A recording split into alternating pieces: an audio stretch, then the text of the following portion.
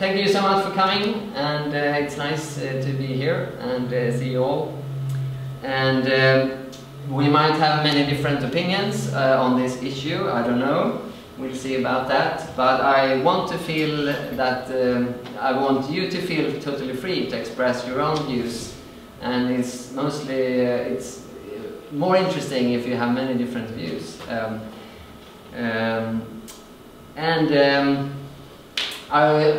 This presentation is totally new, so you have to forgive me if I don't know it all by heart.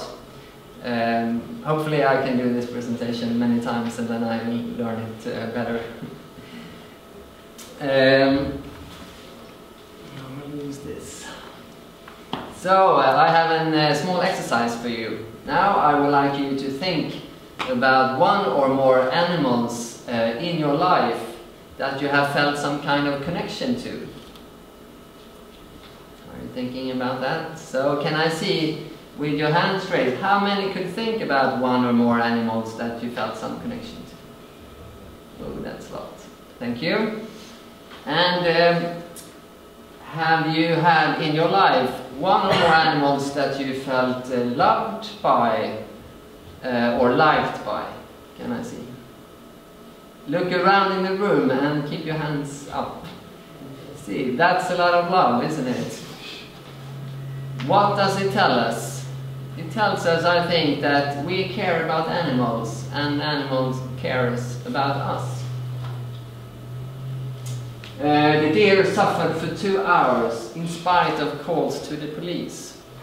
This was a headline in the Swedish paper Metro a couple of years ago. He was a deer who had been hit by a bus, and the driver talked to a journalist, and he said, "We're just standing there waiting, and it sucks. Children are walking past. Everyone is standing around and can see how the animal is hurting." What does this tell us about animals and our connection to them? Well, that animals that are close to us, family members, is not only them who matters to us. It's also animals who are totally strangers to us who matter. We don't want animals to suffer. And I don't want animals to suffer either, and that's why I started a project I call A Year for the Animals.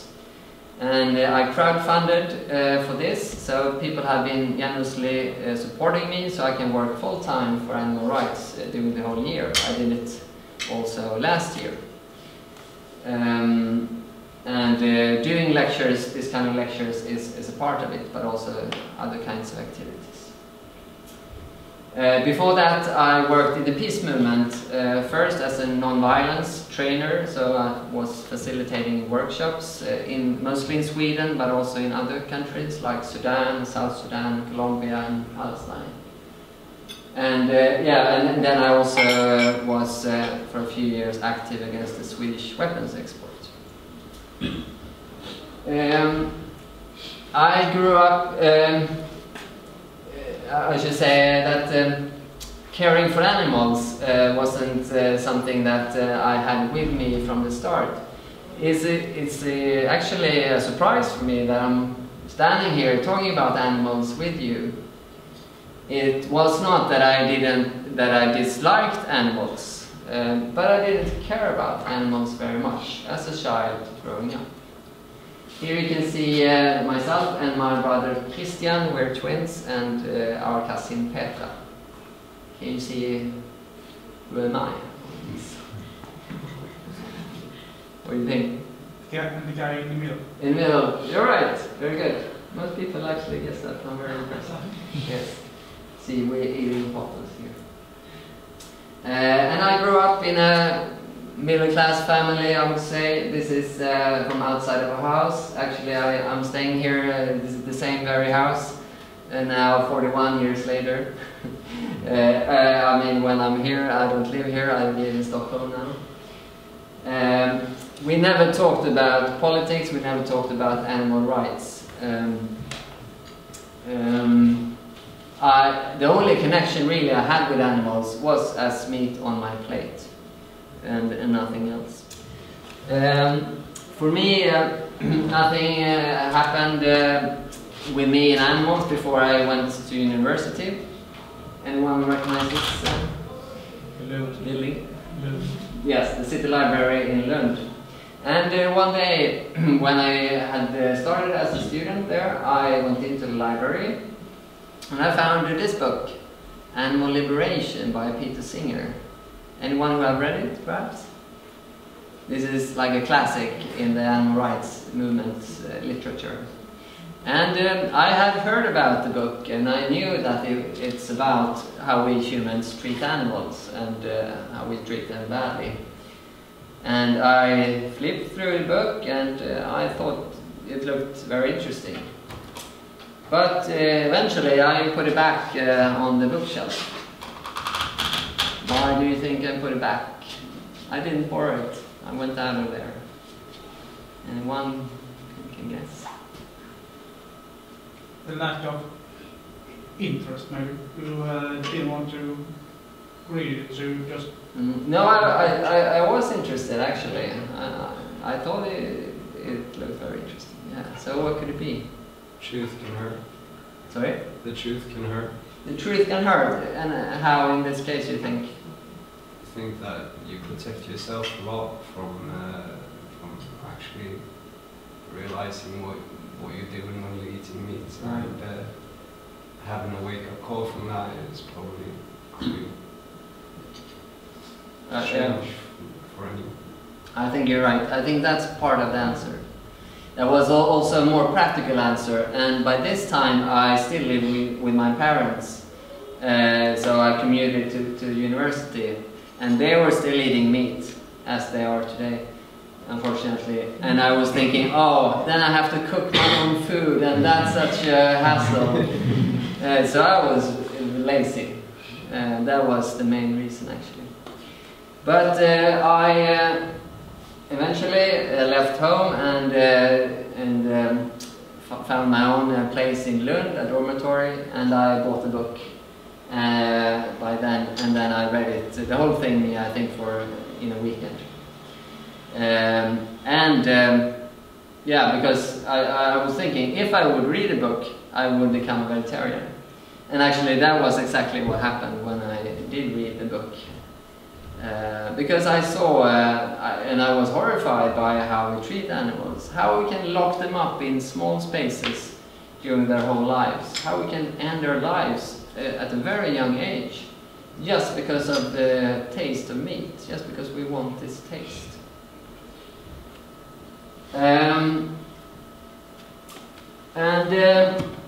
I think of myself, as I think most people do, as generally a decent person. Someone that doesn't want to cause harm to other living beings. But I was beginning to question myself, and that's connected to what you said. How come that did I hurt these animals and actually indirectly kill them by eating meat for many, many years? It must be in many individuals that I was responsible for killing indirectly. How come did I sometimes pet animals and the next time eat meat of animals? Because I think somewhere in the back of my mind I knew that some person has to kill an animal for me to eat this meat.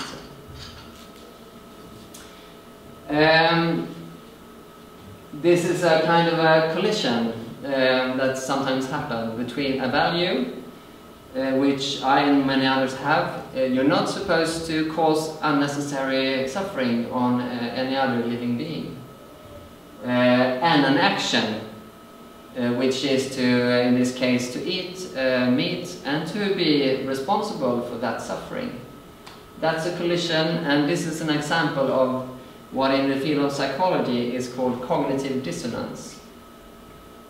Have you heard about cognitive dissonance? Yeah, dissonance. I see many nodding. And when this happens, I mean, this is a kind of a conflict, and the brain has a choice in this case. One choice is, of course, to change the action. You can stop eating meat and not be responsible for killing and hurting animals anymore.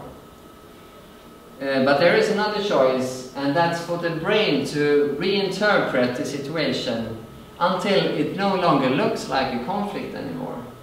And this is actually, I think, more common actually than changing the actions, because it takes more usually for the brain to change actions than to do this reinterpretation. And this is actually, this question is what this lecture is all about, and we will get back to that in many different ways. Picture of strawberries. I want to ask you, what kind of thoughts pop into your mind when you see this picture? You can just shout out some different words of things you think about. Summer. Tasty. Tasty. Sweet. Sweet. Anything else? Food. Food. Pesticides and chemicals. Ah, okay. Pesticides and chemicals. Let's imagine if I had a bowl of strawberries. Unfortunately, I don't have that. But if I had a bowl of strawberries and I put it here in front of you, what would change? You would eat them. You would eat them? Yeah. Anything else? Would you be able to feel it even more, these kind of feelings, you think? Oh, yeah. Yeah. Yeah. Maybe even smell the strawberries? Yeah. What if I took a knife and cut up some strawberries? How would you feel about that? Why? Is it okay? Yeah. Yeah. Okay, another picture. What kind of thoughts pop into your mind when you see this picture? Cute. Sorry? Cute. Cute? Hmm? Anything else? Trust. Trust? A baby. Baby. Photoshop. Because the pig don't stand like this. Uh-huh, okay. Innocent. Innocent. Captivity. Captivity. No one thinks about food? No? Well, somebody might shout bacon. Uh-huh. Maybe that tells something about the crowd I have here in front of me. Maybe, I don't know. I have never tried this thought experiment any time before. Okay, so if I would have a pig here and put it in front of you, would that change anything about what you were thinking? No? Depends.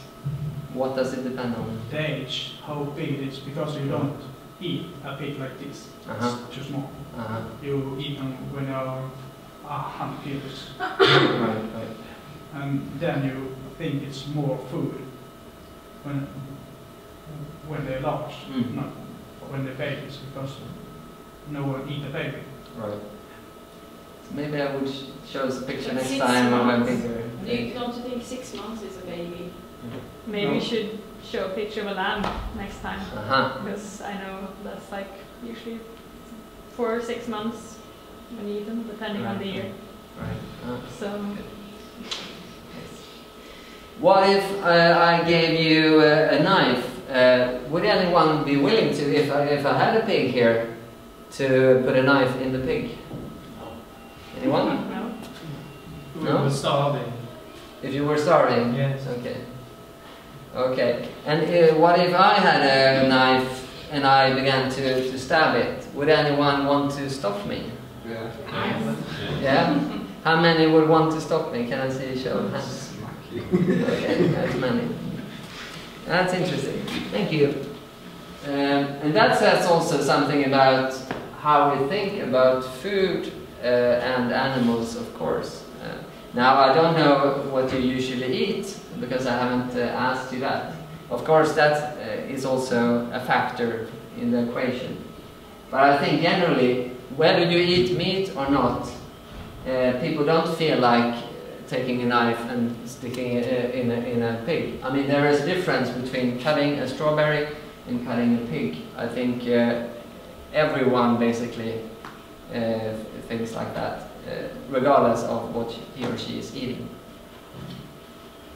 And this is, I think, because we do feel empathy for animals. That's something in general for the human population. We do feel connectedness to animals. This is at least my experience and what the research that I have been studying says. So why is it then that we keep on eating meat? I mean, because there are very few that don't eat meat and other animal products. One survey said that if you count both vegans and vegetarians, it's about 10% of the Swedish population, and I think that's a quite high number. I doubt if it's that many, but still, about at least 90% still eat meat in Sweden. So why is that when we feel empathy? And I've been thinking about this for a couple of years, and I found some answers that I want to share with you. And you can break it down into psychological, sociological, and political reasons for eating meat. So let's start with psychological reasons. Can anyone think of some psychological reasons why we eat meat? We're conditioned to it. Mm-hmm. Say more about that. How conditioned? We start at a very young age. Many doctors still recommend it for children, and it's just part of our society. Right. It's the norm. Yes, it's the norm. And if you try to break the cycle, people would say to you, but we've always eaten meat. Yeah. Don't go against tradition, culture. Exactly. Really. Yes, exactly. We are conditioned to eat meat, and here is a picture of me and my brother at the summer vacation, where we eat salami and fish and egg. We get our worldview from our parents, and as a child it's very difficult to challenge that worldview, especially when you don't get an alternative. It's very seldom, I think, that parents ask, so do you want to eat meat or don't you want to eat meat? Do you want to eat meat or do you want to have a vegan diet? I don't think that happens very much at all. And of course, when you're small enough, you can't make that decision. But even when you grow older, very few or any get that choice. How many here have seen An Inconvenient Truth, the climate documentary of Al Gore? There's a few of you, yeah. But many, as this cartoon showed, many still choose a reassuring lie. And this is because we as humans are generally conservative. We like what we have, what we know. Even if it's a lie, we like it better in general. We don't like, as someone pointed out here, when we have to change. And one thing that strengthens this, that we keep on to a worldview, even though the facts are not with us, is a phenomenon in psychology called confirmation bias. Anyone have heard of it? Can I see some hands? If anyone? Confirmation bias is a phenomenon that strengthens what you have, and also it reflects your behavior, to always look for things that confirm what you already know and feel is right. Let's take an example. You're reading a paper and you're seeing, and let's say this is a meat eater. As a meat eater, he's reading a paper and he sees the headline, "Study shows meat is good for your health." I don't know how likely this headline is, because it really doesn't. But the paper is not always true, right? But as a meat eater, he goes directly for this headline and wants to read the article. Why? Yeah, because he wants to feel, I'm on the right track. I'm doing something good. I'm eating my meat. And he also wants to tell his brother or friend who is a vegetarian, and look here, I found some evidence that supports my worldview. how about if we have a meat eater who sees another kind of headline like this: meat causes cancer, or maybe uncover video shows animals in misery. What kind of reaction do you think she will get? I don't think she would read it. No. Denial. Denial. That's also very strong, yeah. Or everything give you cancer, or Right. like this is the misery thing is like yeah, that's just one time happening. Yeah. It's not the normal. Exactly. And we don't even, I think, often think about this, but what often happens is that we try to ignore this. We see the headline, but we don't read the article, because we don't want to find out more. We try to focus only on what supports. I mean, this doesn't happen every time, of course, but often it does. And now I want you to talk about this. Can you remember an occasion when you found something that confirmed your view that eating meat is right and good? I guess for at least most of you, once in your life, you had that diet and thinking. And also, can you remember another occasion when you tried to ignore or stay away from something that could threaten the idea that you had about eating meat is good? Do you understand? It's not easy, I know, because sometimes when you do this so automatically, so you might not remember, but try it if you can think back, okay? I think you get too much in.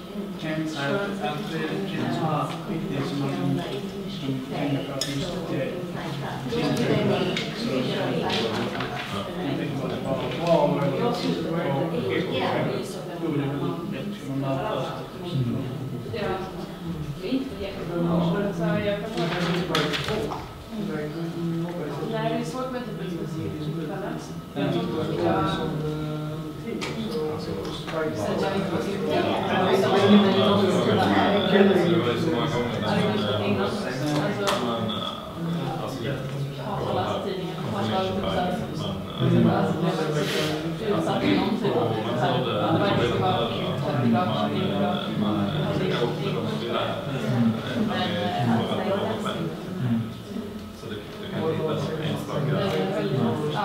jag kommer ihåg när Irving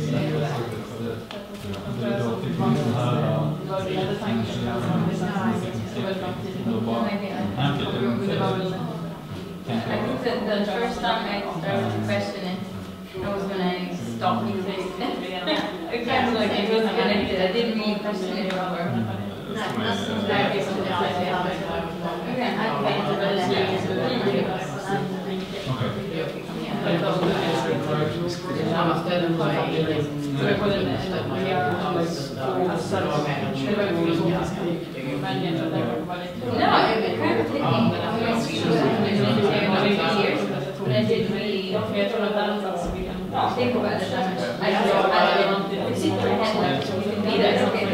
But then it just hit me. I realized and then I realized, oh, that's probably because I don't want to.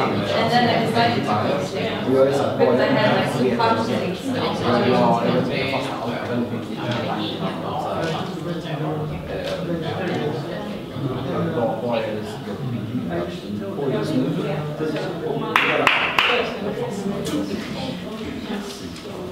Okay, did you think about something? Anyone would like to share? Yeah. Well, on the second occasion, when I think at times I try to ignore that eating meat is not good, not necessarily for me, but for the animals, was I had one or two only vegetarian friends, and I remember I used to tell them I love animals, but I love the taste of meat more, and then I would smile, and that would be, now I see it as something extremely cocky or aggressive even, but back then it was this was my way to ignore the animal rights, and then I love it. Mm-hmm. Thanks. Anyone else?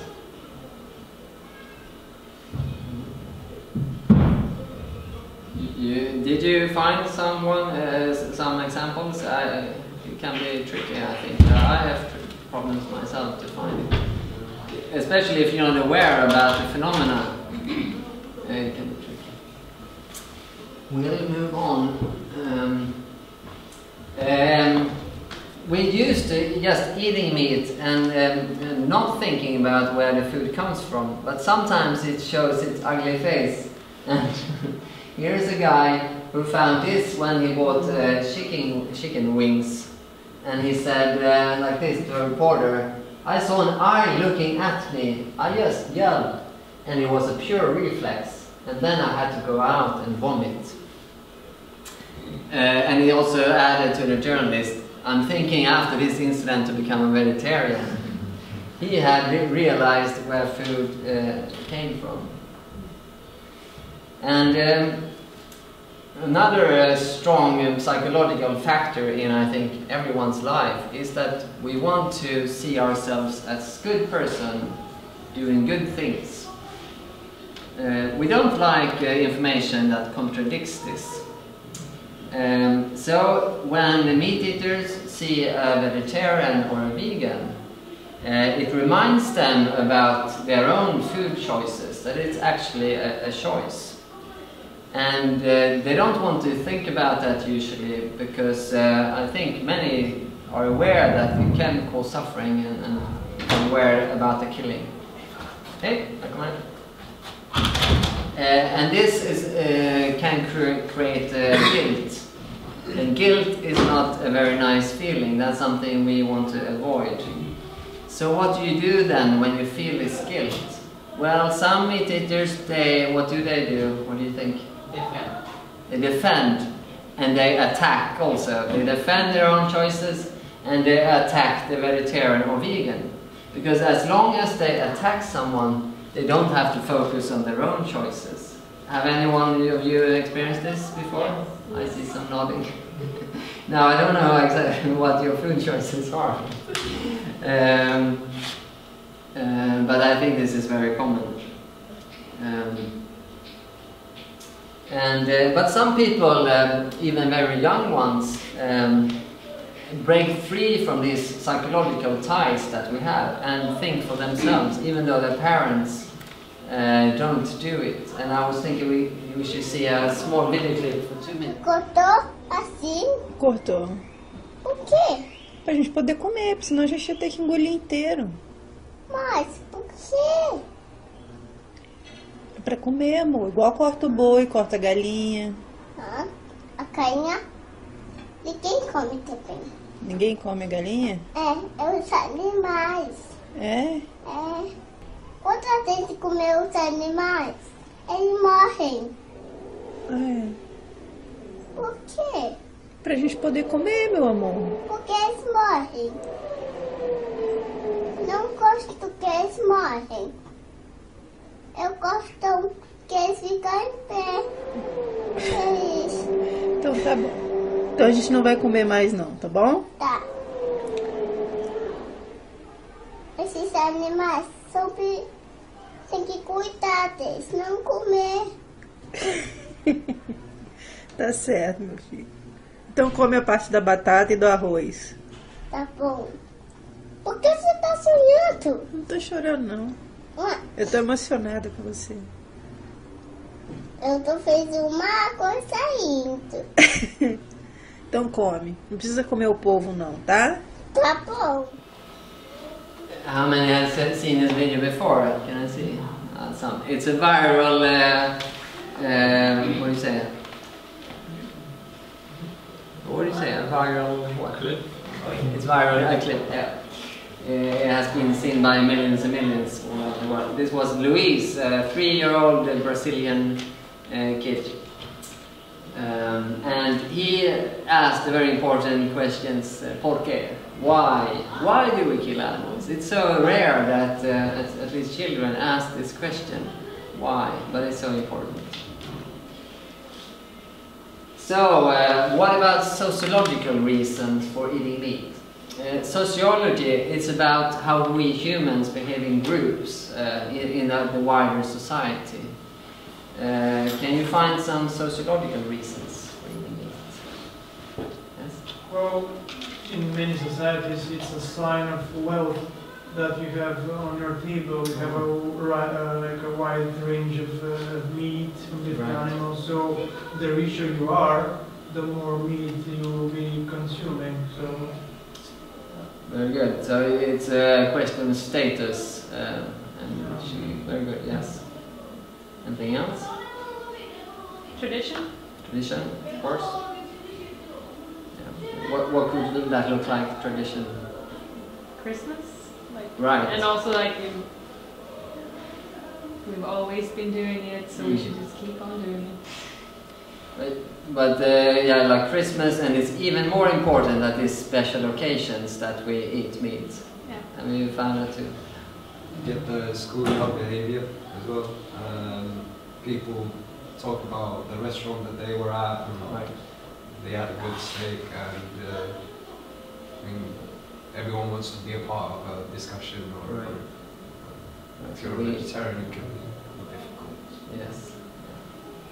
Yeah, and I also think that we don't want to be an inconvenience for others. A lot of people say like, I eat meat, or I don't eat meat at home when I cook, but if I get invited, I don't want to tell them, oh, don't prepare some vegetarian, vegan for me, I don't want to be a nuisance. So I think a lot of people do that, because it's just more socially acceptable to eat meat than not to. Yeah. I think that's a very strong force for humans, to try to fit in and belong to the group. Yeah, so we're going to look at some of them. And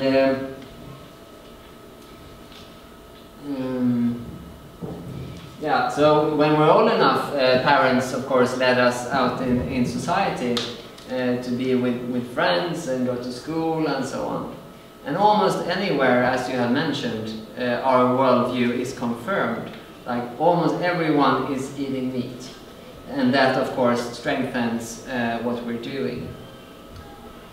And already before we start school, we are taught about what kind of connection we should have to animals and who are they to us. And this is from a book I found of one of my nephews. And it tells us what we're supposed to do with the milk. And as you see, it's very clear that it's for human consumption. We don't see a calf suckling on the cow, right? Taking as it is in the wild. In the same book, there is a hen, and we can see very clearly, well, eggs are of course for human consumption. It's not a small chicken coming out of the egg. That's not the purpose of hens.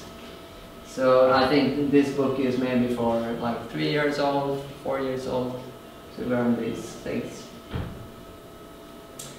And some of you mentioned norms before, and I want to talk what is a norm. A very strong norm, as an example, in our society in Sweden is that if you meet someone for the first time, what do? You shake hands. And I had a British friend who came over, and I took him to my work before, and he got to meet my colleagues. And he hugged them instead of shaking their hands for the first time. He was a total stranger for them, but he hugged them. And I was shocked, and they were shocked. And I think this is not correct me if I'm wrong, but I don't think this is a British tradition. I think I think that was his personal style. He was a bit special. He wanted to be really feel love and feel compassion to anyone. And I think he liked to break the norms, to try to challenge the norms. Well, anyway, it was when he came and broke this norm that it became evident to me. I didn't really think about why we shake hands. And because if you have met one for the first time and then you meet maybe a second time, many times in Sweden you hug that person, right? And that's quite specific norms about how you greet one another, right? And we don't think about it. And this is what a norm is.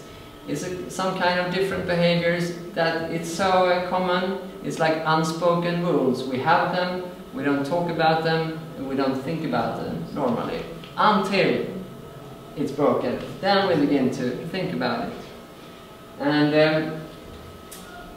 it's like you're going, if you're a meat eater, if you have been a meat eater your whole life, you buy a hot dog at the stand, a meat hot dog, and you don't begin to think every time, oh, is it ethical for me to buy this hot dog? What kind of repercussions will this have in our society? No, you don't think about it, you just do it.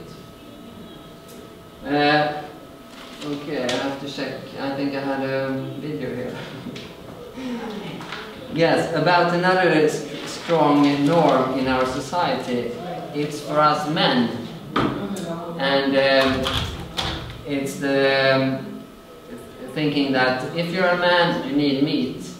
That is connected to masculinity. And these norms can be strengthened by commercials. And we're going to see a commercial. Do you want to help me again, please? I am man, hear me roar. The number's too big to ignore, and I'm way too hungry to settle for chick food. 'Cause my stomach's starting to growl, and I'm going on the prowl for a Texas double whopper. Man, that's good. Oh yes, I'm a guy. I'll admit I've been fed quiche. Whey tofu, bye-bye. Now it's the Whopper beef I reach.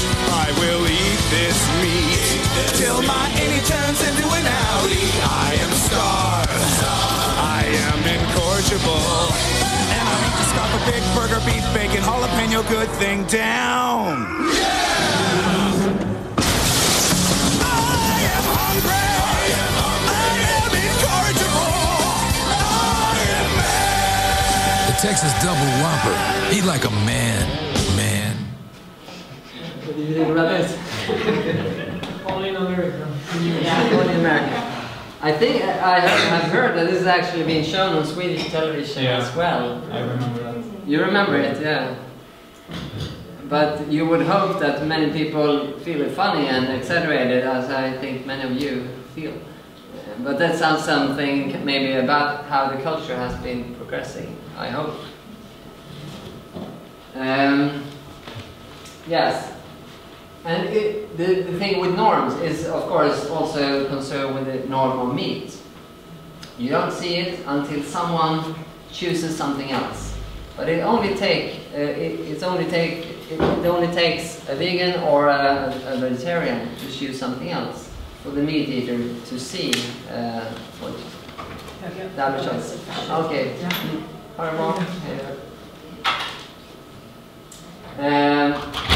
And it's of course the same with the hug.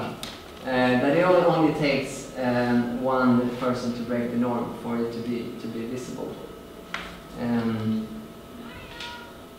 And because even though norms are strong, and the norm of meat eating in Sweden and many other countries is strong, the hopeful thing is, for me, who wants to work for the animals, is that it takes this person, only one really, to shake the norm, and not to break it totally, but to challenge it.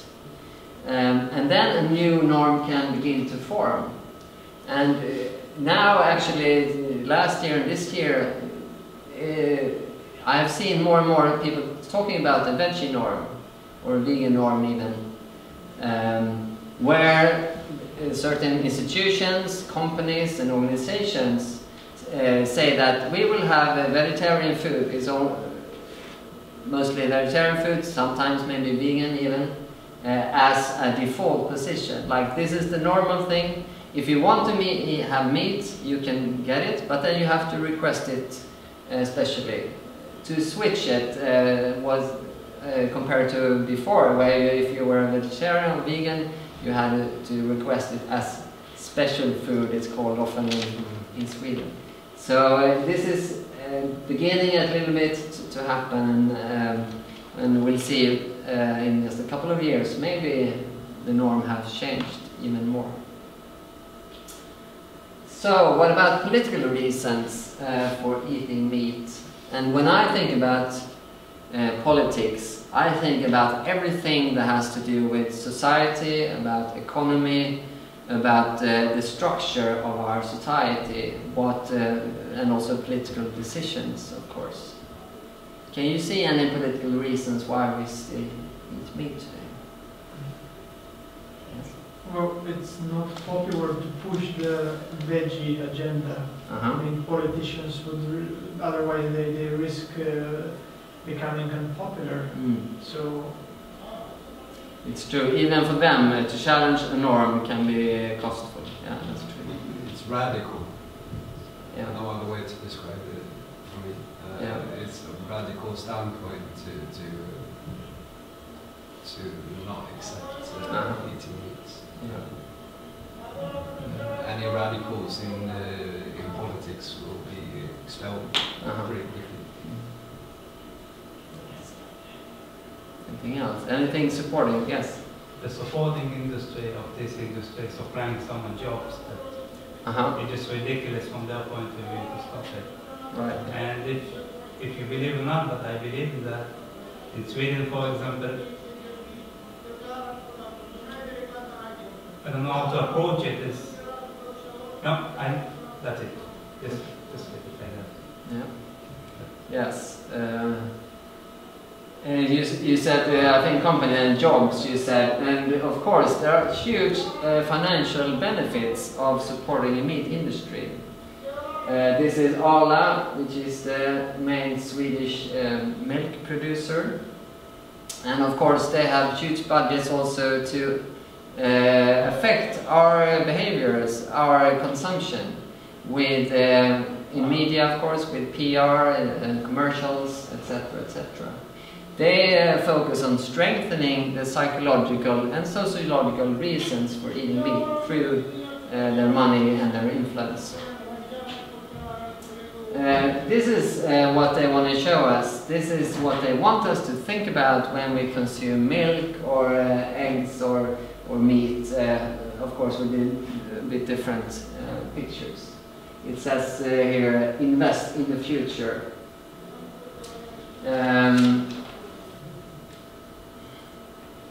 They want to say that when we're consuming animal products, we are in fact helping animals. When we take their milk and even when we kill them, because we are in kind of sometimes to talk about a contract between us and the animals. We help them with food and etc. They help us with milk and meat and so on. And for a long time I swallowed this. I drank their milk and also their messages. But a couple of years ago I wanted to check out for myself, how is it in the meat industry?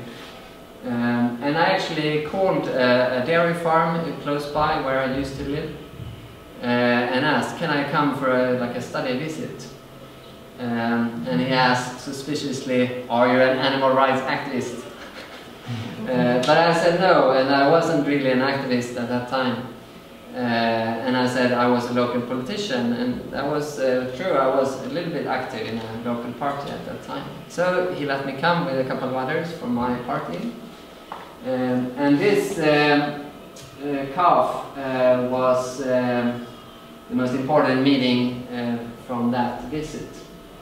And when I stood, maybe, I don't know, I don't think you can see it, but here it says Igloo Perfect.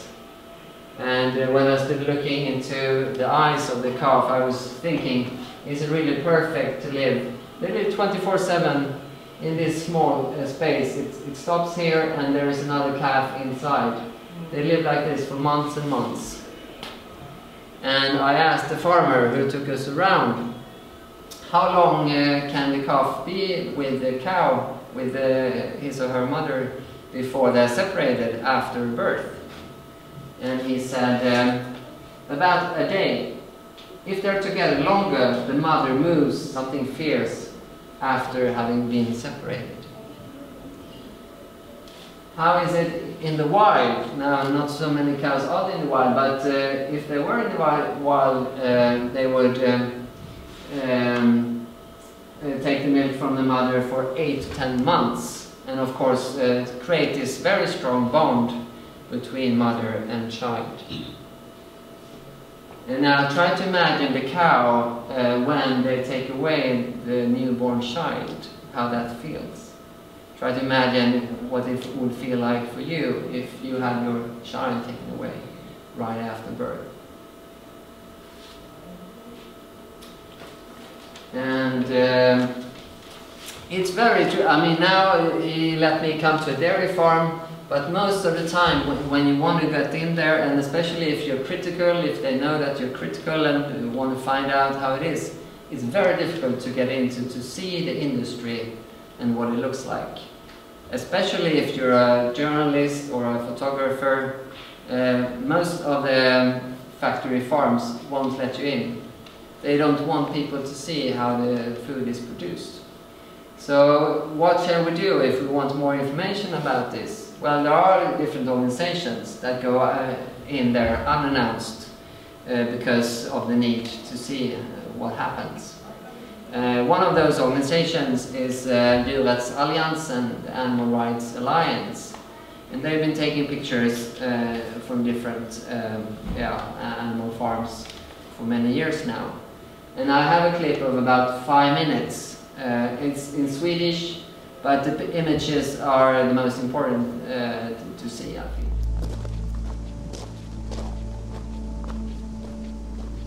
Få djurfabriker är så väl dolda för omvärlden som fågelfabrikerna.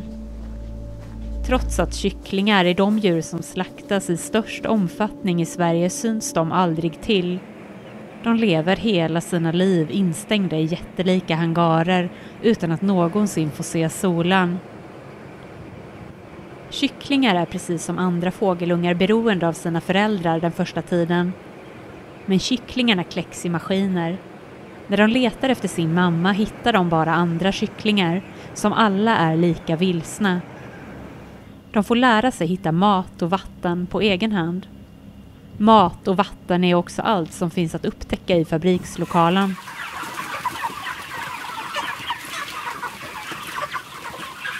Industrin vill ha kycklingar som växer fort.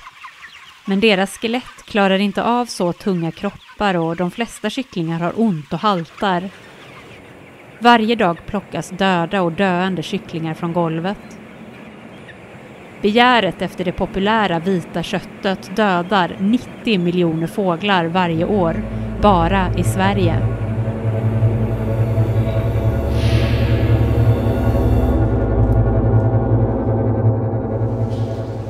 Grisfabriken är en plats utan glädje.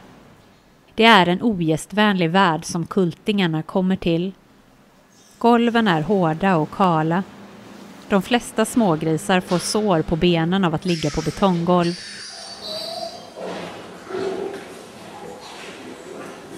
Suggorna har avlats för att föda så många grisar som möjligt i varje kull.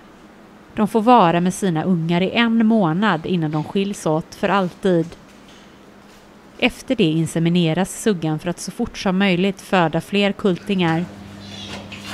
Att föda och ge dit till så många så tätt gör att suggorna magrar av. Magra suggor får lätt liggsår eftersom golven är så hårda. Många ungar är dödfödda eller föds mycket svaga. Nästan var 5:e kulting dör innan de når 5 veckors ålder. De flesta svälter ihjäl eftersom de är för svaga för att dia.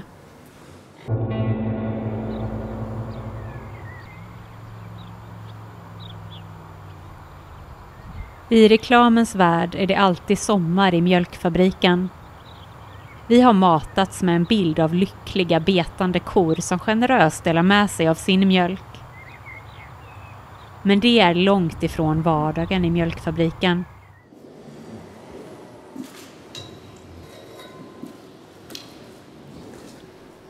I Sverige hålls många kor uppbundna. Större delen av sitt liv kan de inte röra sig överhuvudtaget. Låsta av en kedja runt halsen kan de inte klia eller tvätta sig själva, bara stå upp eller ligga ner. Idag blir det allt vanligare att korna går lösa i fabrikerna. Det är trångt, hårt och ofta smutsigt. Även under sommaren får korna hållas inomhus 18 timmar om dygnet. Vissa får inte komma ut alls. Det kan vara lätt att tro att det går att ta ägg från hönor utan att någon kommer till skada. Men äggfabriken hör till den mest industrialiserade av all djurhållning. Här har hönorna förvandlats från fåglar till äggmaskiner. Omkring 1 miljon hönor i Sverige lever hela sina liv i burar. Trängseln är så stor att de knappt kan röra sig. En enskild höna är nästan ingenting värd i äggfabriken. Det enda som räknas är äggen.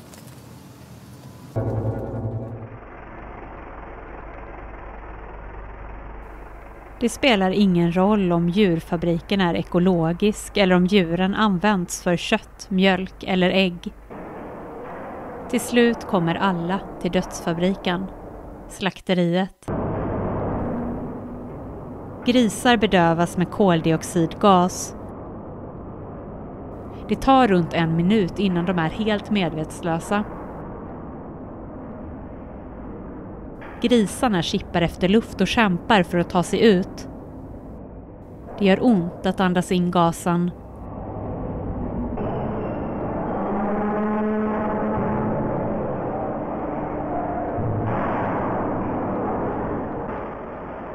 Efter avblodning görs djurens kroppar i ordning för konsumtion. Här förvandlas de från kännande individer till anonyma produkter i kyldiskan. I don't know if I said it, but all these pictures are from Swedish farms. But some is old. Yeah, I'm not sure how old they are, but do you know that, or? No, I think so. You think so? Yeah. Yeah, I'm sure that they have found more efficient way to kill faster, better, and bigger quantities. But I think because this is a part of a movie called Djurfabriken, which was published quite recently. I think most of the images, or I think, are fresh, are from the last couple of years at least. So I don't think they're very old. You can see, if you want to see the whole or share with others, you have, if you go into djurfabriken.se, you can find it there. How many know about LRF? Some. There are sometimes that some of these images comes out in the media that you saw in the video, like on the TV news. And what happens then? Well, then organizations like LRF, which is Lantbrukarnas Riksförbund,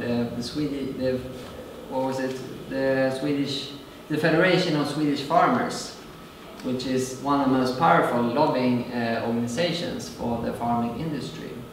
Then they go out and they try to defend the industry in different ways. And they have 150,000 members only in Sweden. So there are many, and they have, I think, a good economy. We have one example of that, and that was when a school in Nyköping in the municipality decided that they should try meatless Mondays for environmental reasons. You know, we have to cut down on meat because it hurts the planet, the environment.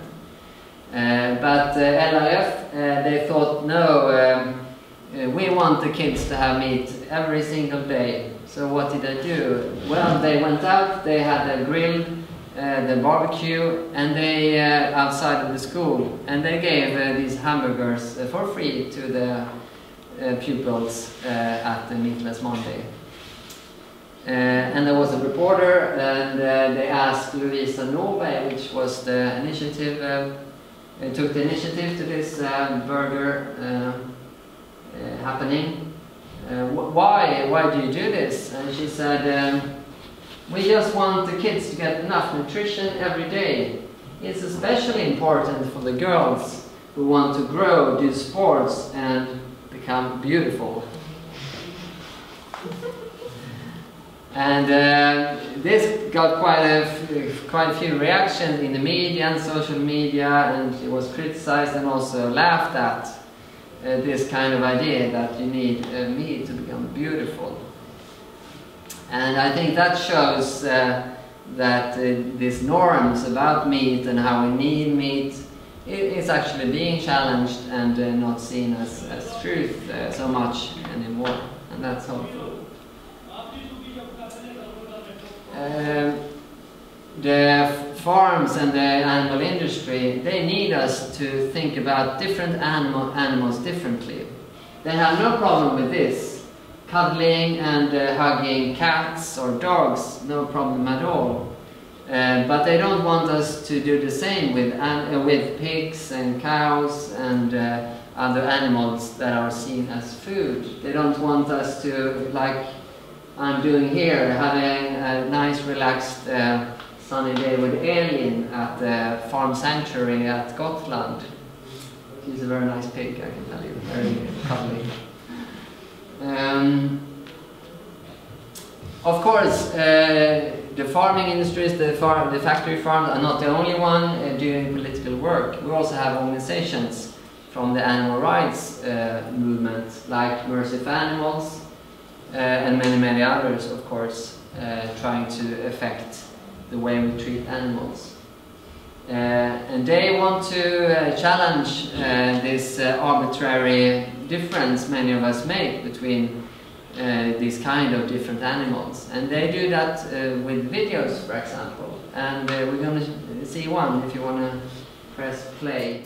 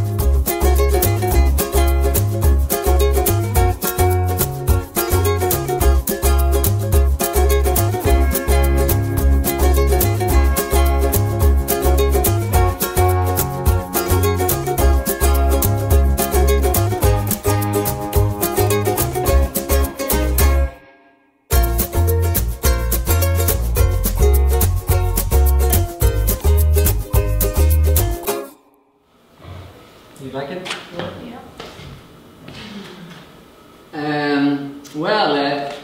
If we would end animal exploitation, of course that wouldn't mean the end of farming. We still need food, of course. And there are some companies that try to combine making a profit with also showing some compassion in their message in the way they produce food. And one of them examples that have been successful is Swedish Oatly, of course. It's like milk, but made for humans. And of course, this is a possibility for all companies that work in animal exploitation to make this transition into vegan products. I think that would be possible. If not all, most of them could do that if they wanted to, and if they are having enough incentives or pressured enough.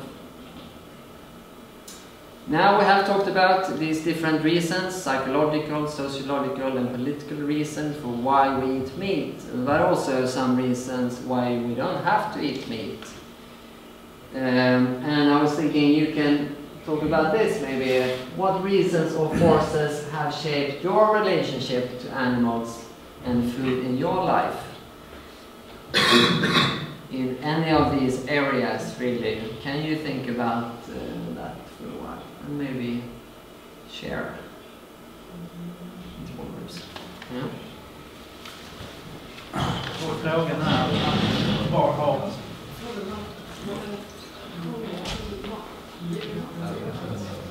precis vad som har anledning Finns det några skäl till att ni har gjort det ena eller andra när det gäller valen till djur?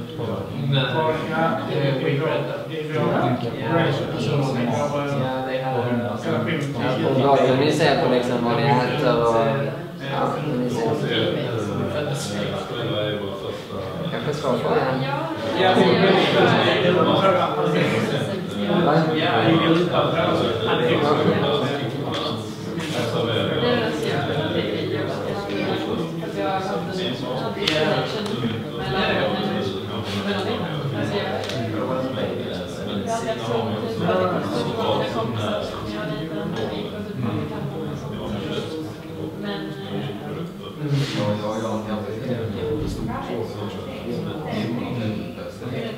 Du vet ju jag är mest.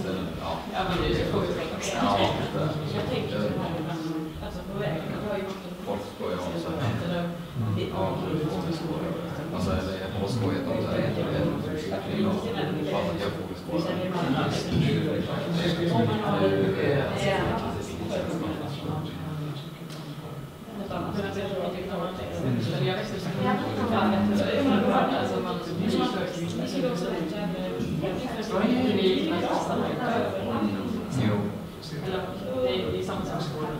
ja, jo, jag har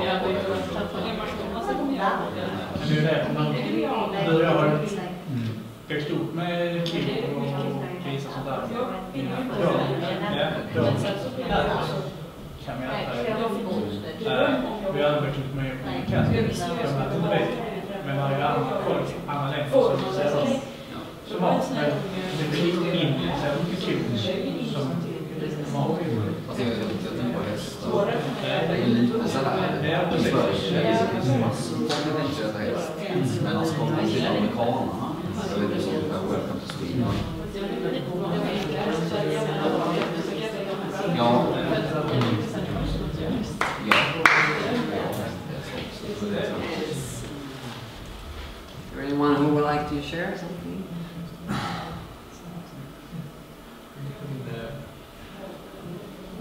Yes? Yeah. If you have sure. Okay. For me personally, my parents was a big driving force in my relation to animals. I've always been told, when I was little, I've always been told that I was so caring about animals, and that all animals always came to me. But I never got to question why I cuddled with some animals and ate other animals. That was never something that we discussed. No. We basically never had vegetarian food in our city. It was always meat on plates for every meal. Yes, do you want to? I'm sitting here and we're speaking about commercial use of meat. And I think the force that drive me to come into that is that the notion that it's more and more domesticated by us, this co-adoption between us and animals. Mm-hmm. That maybe we have the deers and the wild pigs, boars outside, but what you're speaking here is something that already is domesticated by us, living in the buildings that we are building and corresponding with us with milk or meat or whatever. So this domestication, it's co-adoption, it's in the relation between us and them, and this is what takes me into that. Take honeybees today with the varroa, they must need some human being that coming and handling them, at least in the current time. Mm-hmm. So we're speaking about relationship. Right. Thank you. For the animals, I think what it really boils down to is the question about suffering, or at least most. This is Jeremy Bentham, a famous philosopher, and he said, this is one of his famous quotes, he said, the question is not, can they reason, nor can they talk, but can they suffer? And he was talking about the animals. And today science can say a resounding yes to that question. Yes, animals do suffer. And if you talk about mammals, we're very sure that their feeling of suffering and pain is very similar to us humans. We know that today. But how bad is it to suffer? I'm personally blissfully unaware about suffering. I've suffered very little in my life. Sure, I've been sick and I have been hurting, but I've been in very few situations where I experienced very much suffering at all. And maybe there are others in the same situation. Of course, it's different from person to person. but especially in this rich world, if you have lived here, hopefully you haven't experienced very much suffering. But how would it be to live a life of an animal? I was thinking we could do a thought experiment if you would do that with me. And I would invite you to close your eyes for some moments, to imagine something with me. Try to imagine that you're now being born, not in a hospital, but in a factory. You instinctively try to find someone who can take care of you, but you find no one. You're only surrounded by other babies, screaming and searching for comfort, just like you.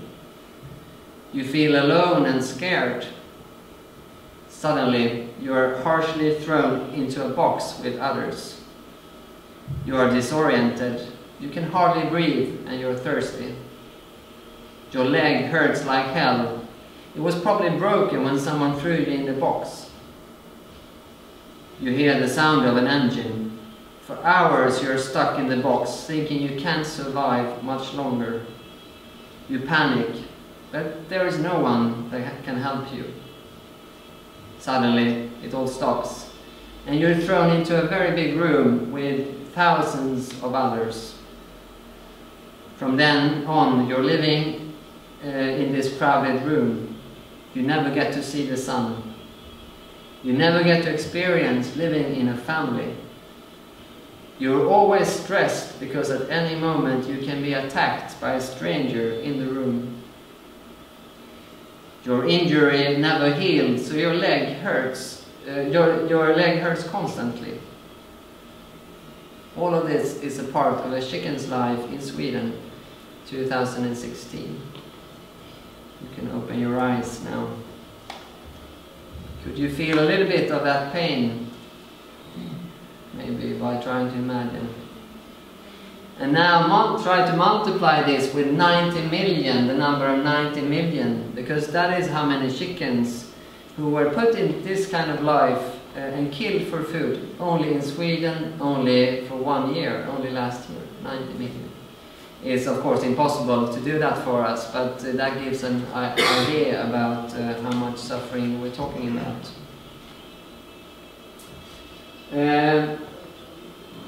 But caring for animals and their suffering is not the only thing that could affect us and the way we think about food.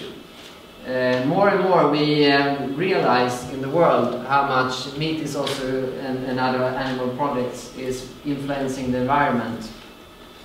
And in 2006 a UN report came called the Livestock's Long Shadow.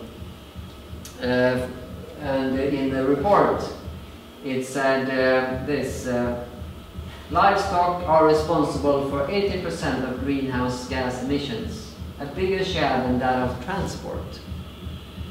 And with other words, if you compare the meat and milk industry with other kinds of industries, with everything that has to do with transport, cars, airplanes, boats, the meat industry and animal industry is actually causing more problems with the climate crisis than all transport. Yes? You sure it's not 80% of the 100% of agriculture? Or what? It's 80% of the total, not of 80% of the 12% of the agriculture? No, it's total. Pretty sure of that. There are actually other surveys that have even a larger number than 18%, but that's the total. Worldwide, I should say. This is worldwide. That's surprising, I must say. Yeah, I know, yeah, it's surprising. And I think because even today they're talking a lot about how we must drive less, right? Because of fossil fuels, but not so much about meat. I think it's coming more and more. Maybe you see that. I mean, people are more aware today than just a couple of years ago that meat is contributing to the climate crisis. Is this just livestock, or is it agriculture in all? This is just livestock. Yeah. And of course, I mean, other kinds of food production contributes as well, but not even close to this amount. Is it 3/4 that out of all grown crops is for livestock? Doesn't? Right. Yeah. I actually have a number. Let's see. Here. Yeah, like 70% of all land is for livestock. There's something close to what you're saying. Yeah, exactly. And how about health? There was a study done by the Harvard Medical School, one of the largest in the world. They followed 120,000 people for a period of 25 years in their lives, and looked at how does food affect their health. And one of the researchers, Professor Frank B. Hugh, behind this study, he said this. This study provides clear evidence that regular consumption of red meat, especially processed meat, contributes substantially to premature death. Quite clear evidence that it's also affecting our health and our whole medical system in the world, the way we eat. And no researcher today says that we suffer because of lack of meat. We know today that we, on the contrary, need to eat less meat, less animal products for a good health. But if you want to build muscles, you need meat, right? Well, we can ask this fellow. This is Director Size. He was vegan since he was 90 years old. Where do you think he gets his protein from? Only from vegetables and lentils and such. Starvation is a huge problem today. More than 1 billion people today don't get enough food to sustain their health. And now we come to your also figure, because we said 70% is for livestock. If we would instead grow food on more of that land, it could, if we took all that land and had it for vegetables that we had directly as human food, then we would get 10 to 20 times more food. And of course, that's not the only solution for starvation, but it could help tremendously of decreasing this number of 1 billion. But we have much land that we can't grow anything out and only have animals on. It's true. Not every piece of land you can grow human food, but I think a lot of that 70%. Maybe we should ask you in agriculture. 40% is going to cattle directly. Sorry? 40% is going 40. To cattle directly. 40% is going to crop from the available land for agriculture. But from this 40% of the crop, a lot of land is dedicated to soya and all the rest things that go into cows. Exactly. So and I think this 70%. The supporting food. More than the meadow, for example. Yeah. I think this 70% is both for grazing, like having cattle, but it's also for growing food for the animals. Absolutely. Yes. Yeah, but that is food. So we use it in Sweden. We use 75% of the arable land to the animals. 75 in Sweden. And the animals, then we eat them. So instead of having animals, we can eat the food from this 75 arable land instead directly. But and that question, do you know that how much of that land could be used for? No, I don't know. No. If I remember correctly, it's according to Jordbruksverket, around 15% of like all the land we use to grow things. It's 15%. That's for grazing. 15%? 15, yes. So if you count that to like the entire area, of Sweden, that will be around like 0.1% of all our land. But that is if you look at all Sweden. Okay. Thank you. Yes. Well, things are beginning to happening. This is the U.S. meat consumption, and you can see here it has going up and up and up. The U.S. is among those that eat most meat in the world, but you see a very clear trend downwards in the last couple of years, and this is something that I find very hopeful. And we have people like Woody Harrelson, Ellen DeGeneres, Tobey Maguire, Natalie Portman, Brad Pitt, and Mike Tyson. Some of those celebrities that have gone vegan, what I have heard.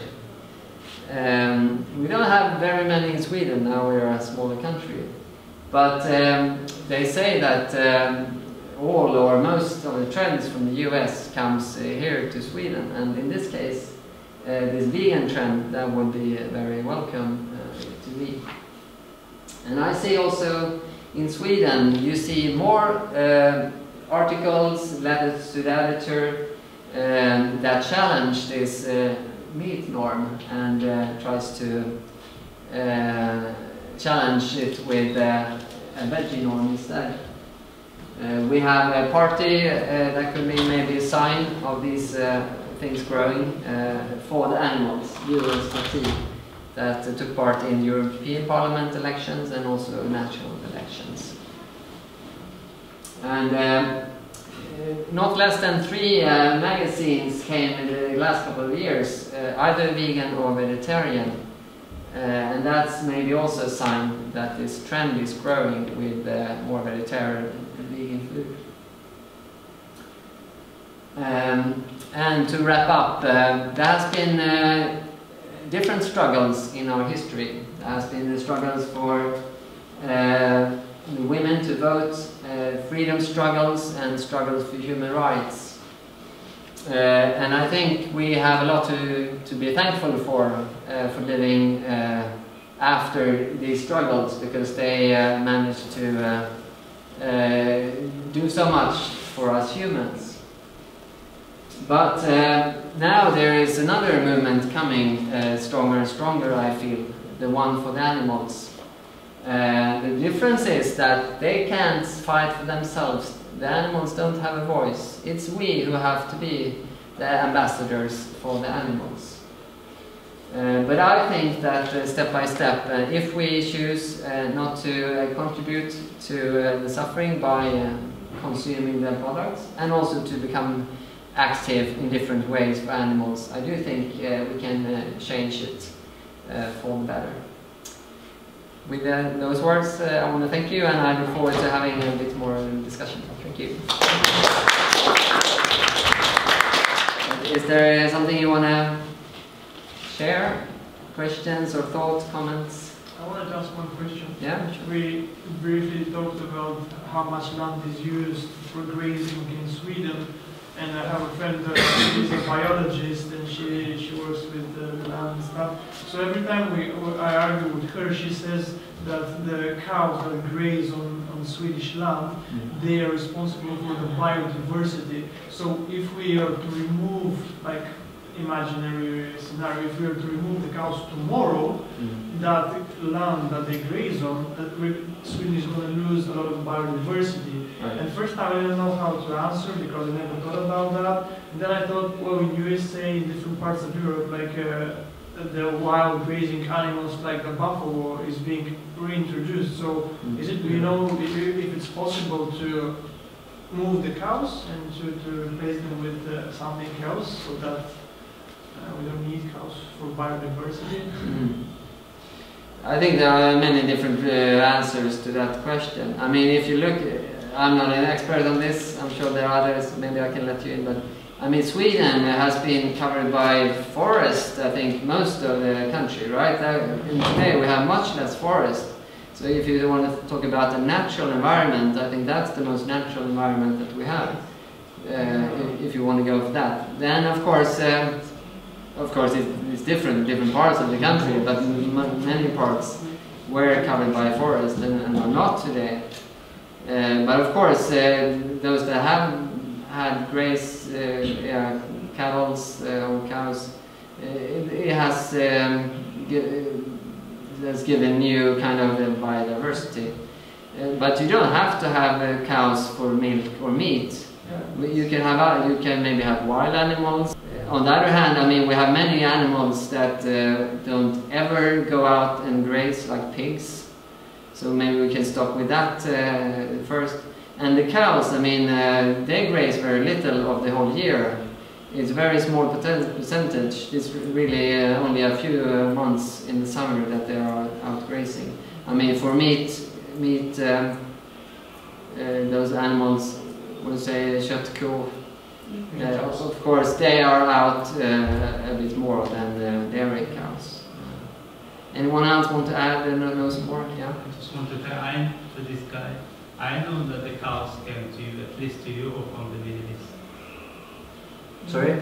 The cows were domesticated from the Middle East to Europe, at least at large scale. Yes, of course, every domestication is something that we have introduced. It's not native to milk cow in Europe at least. No, exactly. So in this sense it's a matter of negotiation. What is the natural biodiversity? Do we want to go back 100 years or 200 or the time before cows, so we can have great forests again? And also, I mean, you have to compare. The climate crisis, I would say, is environmentally the biggest challenge we have on our planet. And cows contribute to that a lot. So you have to balance that if you want this biodiversity to that other challenge. And can you find ways to...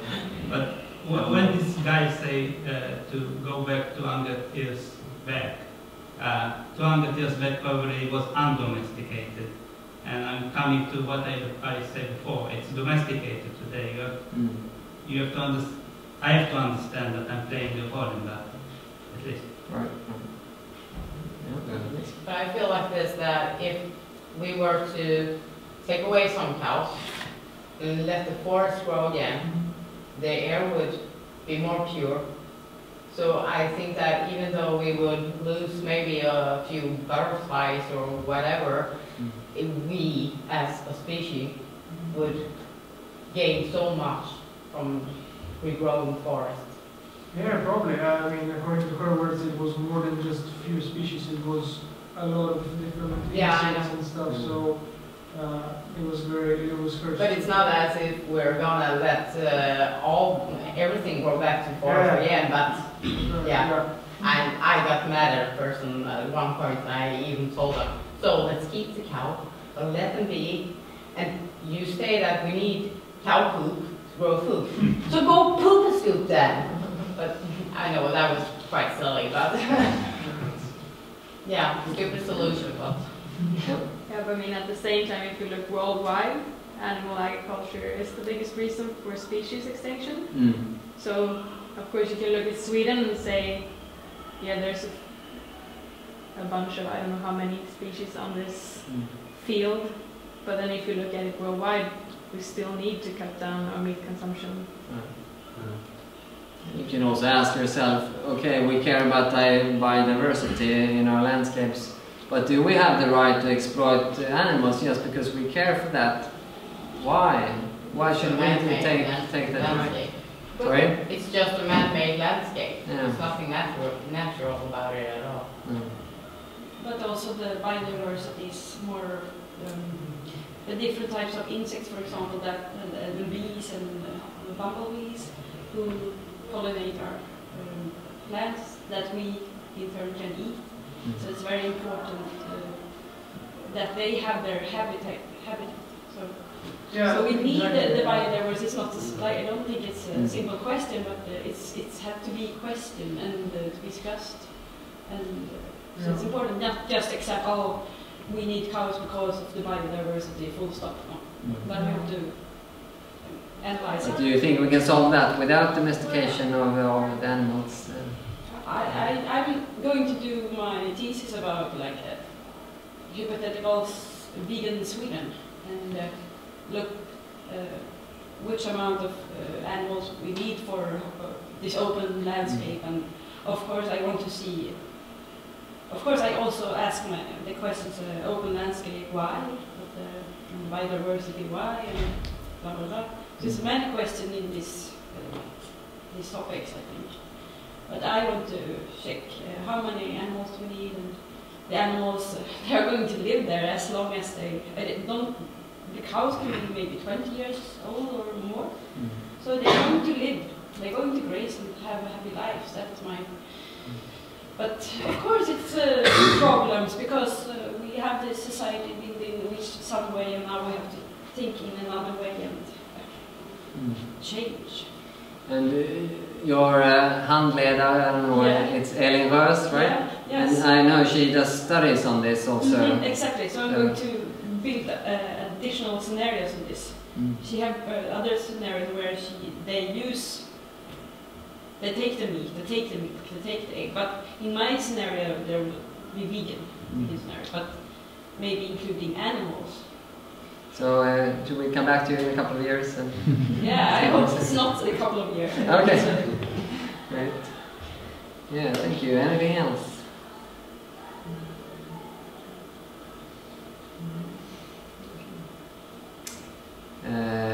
I think if you want to have some more fika over there, if it's still open. Yeah, I have some material for my project. It's all free if you want to have a look, except for the books. I take 50 kronor each. And for the records, it goes to Djurets Allians and Djurets Rätt if you want to give a contribution for a record. I want to say something just. Yes. I was thinking when we saw the cute video with the dog and the little pig, and I was thinking how we want the animals to be cute all the time. And also, I mean, we have the big pig maybe playing or something. It's just, so it's not how they look. I mean, even if they are ugly or something, they have rights to their lives. Right. And even, I mean, some people, oh yeah, they can't feel pain. Okay, but does that give us right to take their lives just because they can't feel pain? Or how do you really know that? Yeah, I focus mostly on the suffering, and I think that's a psychological reason, because I found that most people care more about suffering than taking a life.